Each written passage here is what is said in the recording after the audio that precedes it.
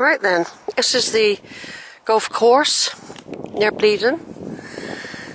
In the distance there we've got Bring Down again and Steep Home from a different angle. Here's Bring Down, there's Steep Home in the mist at the bottom of the golf course. We'll get some more views of that later. I've got to join the public footpath now.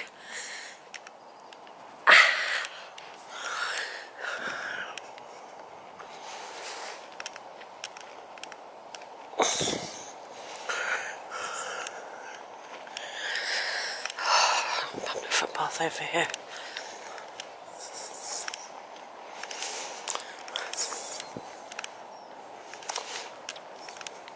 I just came up from there, off the Roman road. It was believe it or not, an unknown but an easier route, even uphill. So we're now going to be in Hutton Wood very soon.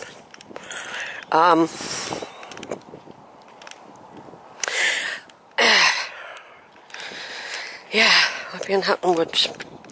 Then I'm going to be walking across Hutton more. I will explore Hutton Wood again when the bluebells are out. But here we got the golf course. This is probably a 9-hole. It might not be, it might be 18-hole. I'm very pleased with what I've achieved, actually. Exploring as well, exploring spontaneously. First part was obviously planned to get up towards Bleadon Hill Way. And then I thought, well, I do the backtrack again after you pass the cafe shop, after you've done Brent Knoll. And I'd seen various little paths leading off, but I knew there was other routes. But I also know that was probably the one opportunity today to do that nice little route that I've just done, weaving in and out little slightly muddy tracks with little woods, little old pathways, and it was actually easier than climbing up Hellenge Hill. And if I'd done that, I would have had to gone up past the church. I'd been as low as the church. What I'd done on this walk, I was on an incline, gradually going up, but going through fields where cows will definitely be very, very soon. Someone had even marked on some steps up there a sign of a bull. So they don't always warn you, you see. They're supposed to, I think. I know this is the season of the cow now. They're all starting to come out now. So I'm just a bit more wary talking about cows again, because after what I read just this morning, this woman who managed to survive, my goodness, she was lucky, having nearly every bone in her body broken by a herd who kicked her and rolled her. She had her arms broken, but she clung to her head. Her dog was killed. Her gentle dog was killed. Right then, we're nearly on the top now. I'll just stray off the path for a minute. This is the second golf course today, isn't it? Earlier I was on Weston. Golf course. Some walkers come in now.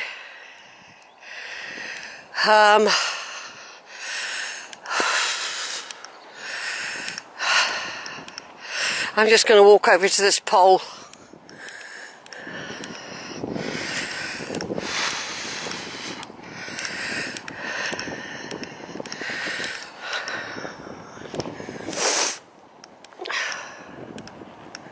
I'm going to let those walkers pass me. I've rested on this pole with my camera before. and homed in on things, because I know this landscape really well. I've been up here a lot lately.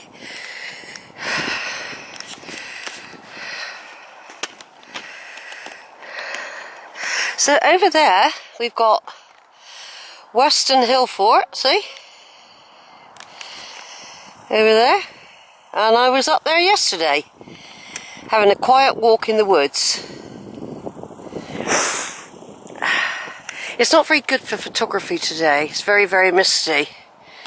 Very misty.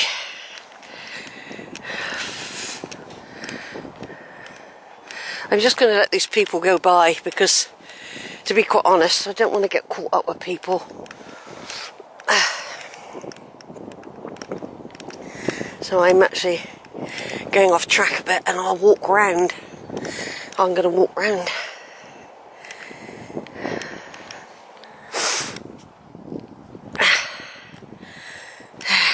And I'll walk back up again in a minute. You're not, I mean, you're supposed to keep the public footpath, but there's nobody out. I mean, it's,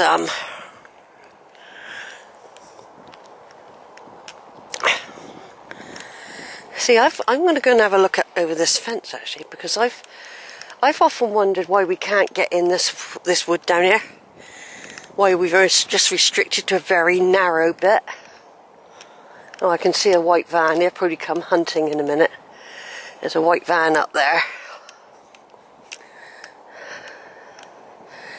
They patrol probably. As soon as he moves, I'll have to start moving.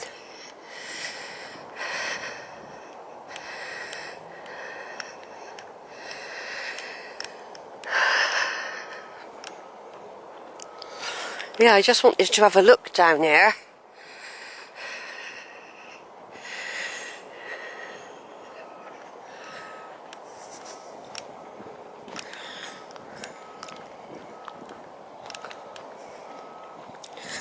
So, I think I've walked all around it a long time ago, actually, when they were still building it. Yeah, see, this is all the parts of the wood that aren't really accessible to the public. I bet there was a gate there once, though. Yeah, it's all very higgledy-piggledy, isn't it? Well, it's nice to have another view, to be quite honest.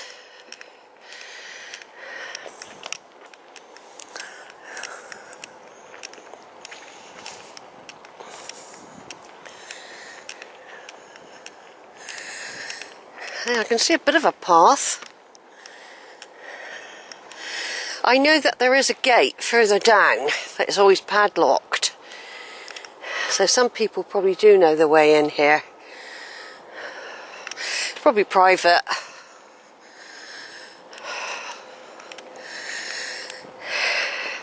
Yeah, there's a good chance to have a little wander round. Because if you think about it, you can't do this when the golfers... I wouldn't even think about doing it if the golfers were out.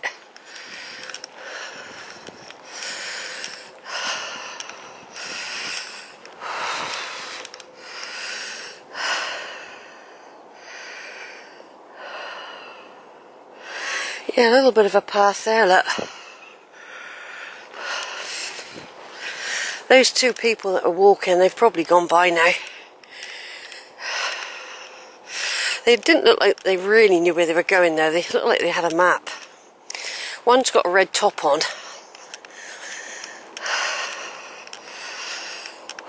I'm just going to carry on walking down here.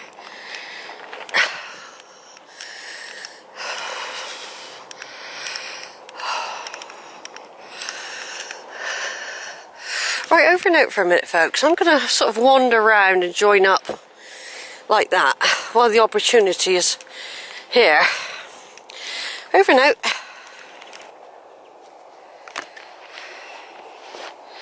And guess what? Just pure chance. I used to look for the ProVs years ago. They were the good balls. I just found one, look. And a pink one. Just by chance. I was just walking, because there's no golf on. I just thought I'd have a little exploration of the area. And they're just sticking out. I wasn't really looking. It's just that I thought, well, I'll have a look.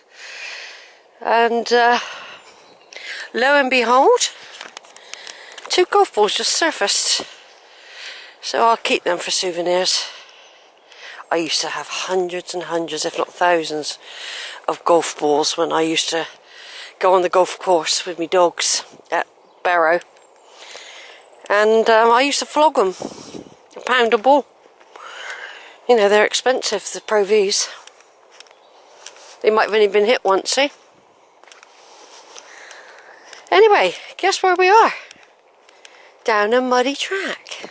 Where are we going? Down through Hutton Wood. I'm half thinking about coming off this path and going around where I did the other day, because it's not like this. It's very, very, very slippery further down and very steep, as you will know if you follow my videos. I don't even know if I've shared quite a few videos lately. I've got a backlog again. I haven't put the Crook's Peak one on yet on YouTube. I haven't done a couple of other walks I've done I haven't put on either. I tend to do that. They build up and then I'll suddenly have a couple of days of getting them all put on. Because I do have followers, you see. I do have followers.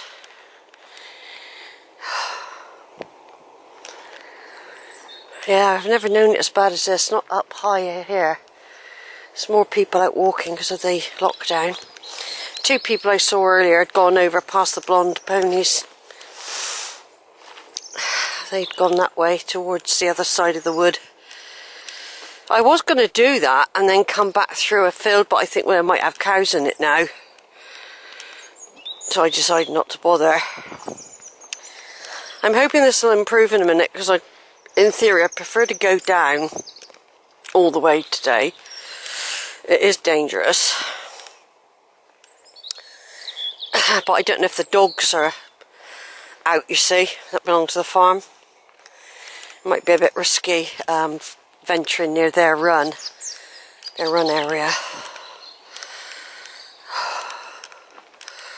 But as there's a little bit of the wood I will explore at some point when the bluebells are out.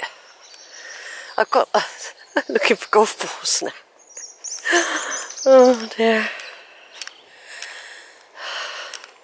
Yeah, this is becoming quite a familiar little patch for me now. It's one of those junction points, but of course at the moment I can't risk going on a bus at all. They're dishing out fines because the council's trying to retrieve money any way they can, and it's quite harsh, really.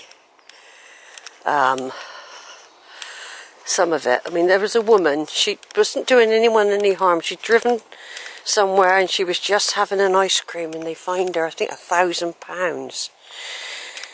Apparently you could be imprisoned as well because it's spreading disease. It could be spreading the plague, you see. And the only way to really enforce it with people and get it over is to fine heavily.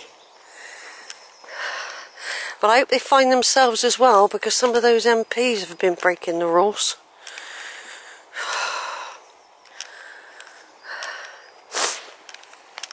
Yeah, so what I'm doing, I don't want to get too mucky actually, because what it is, I'm going to Asda to get some parsley, some cod steaks and parsley sauce and some frozen peas, which I was supposed to get yesterday and totally forgot.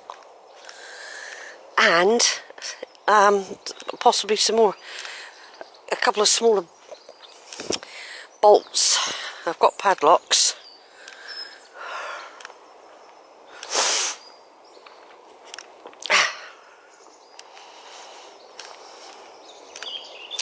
I need to get a key cut for another padlock that I might be using. I think it only had one key.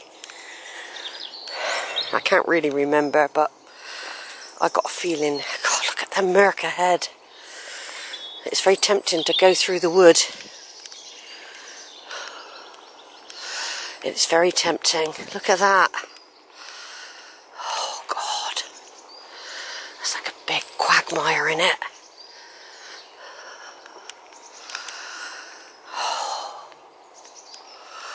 Do you know what? I think I'm going to skirt a bit That's terrible. That'll be really bad further down.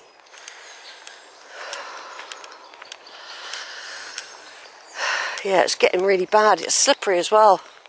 I'm going to find another way round and come down, further down. I'm not going to go over as far as the farmhouse though.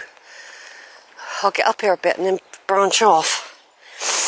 When I get up this hill, I'm going to have a drink of water. I haven't had one yet. And I'm hot again.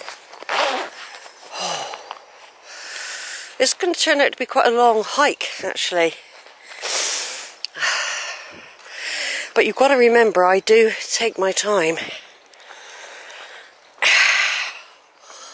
Oh, I'm hot now. I am so hot.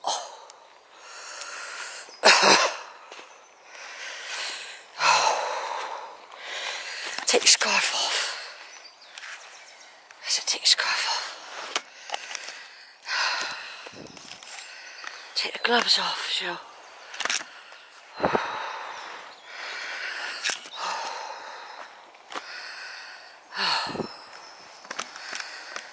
It's mild, you see. It's actually quite mild.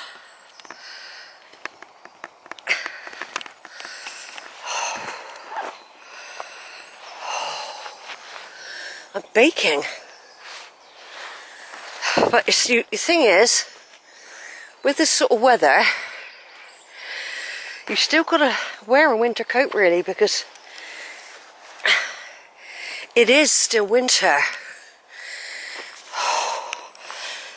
Eventually these coats will go away, the lighter coat will come on, then eventually it'll just be windshields and light waterproofs. But at the moment, I mean, it's hot work with this big quilted top on. I guess it's the bit with the dogs again. I didn't really want to come this way, but I might go straight down across. I am so hot.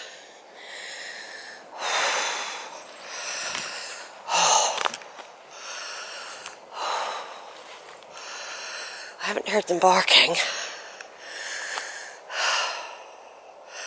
I expect they're allowed a bit of a free rein, you see. Oh, just get my breath back. I'm going to go straight down there, I think.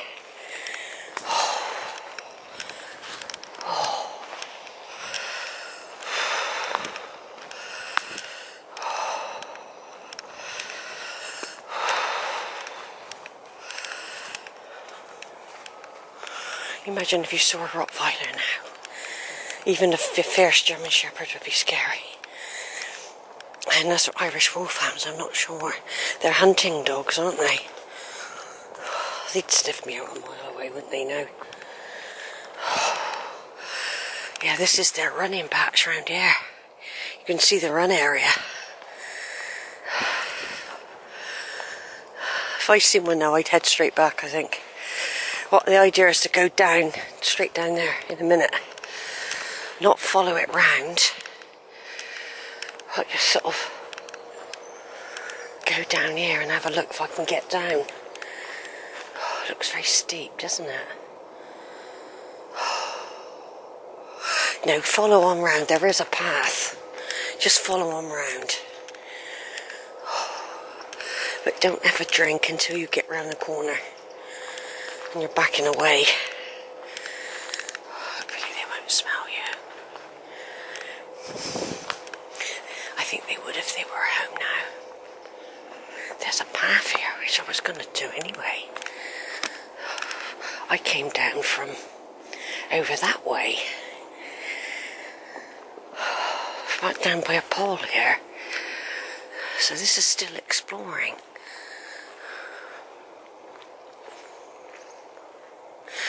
You don't know where the fence ends, they could get in. Just carry on down, Sheila, you stopped waiting. Let's go down here. This is a big, like, drove, isn't it? Yeah, I came through a gap in the poles here. I'd walked from over that way. It's a lot easier going down here, isn't it, than that muddy track. But there are some steep areas I'd have to negotiate. I think I'll just walk down here. Yeah, I came through there. The farmhouse is up there. I'd had a little bit of exploring. This is going to be interesting doing it actually. When the bluebells are out, it's going to be fantastic, isn't it? And once I can use the buses again, I'll be able to come over here. It only takes a quarter of an hour at the most on the bus from where I live to get here. It's going to be absolutely packed with bluebells, isn't it? I think they're bluebells. It could be wild garlic, but I've got a feeling it's bluebells. I think this is going to be fantastic here in the spring. I don't know about the summer. This is probably very tickified and very brambleised. Right, so I'm carrying on down, following this track round. I'll come back on in a minute. I want to take some photos. Over and out.